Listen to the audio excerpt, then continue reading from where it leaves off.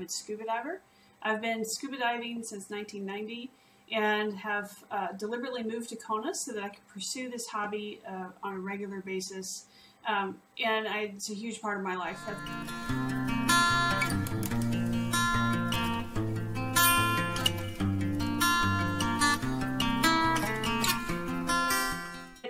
If I'm not working, I'm not studying, I'm probably diving. And in the last several years, I've really gotten into underwater photography and enjoyed taking a lot of photographs, particularly of tiger sharks.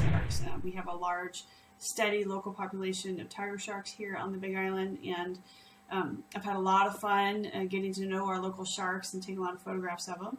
And I just really hope that some of my photography can make people appreciate the ocean more and understand the importance of ocean conservation.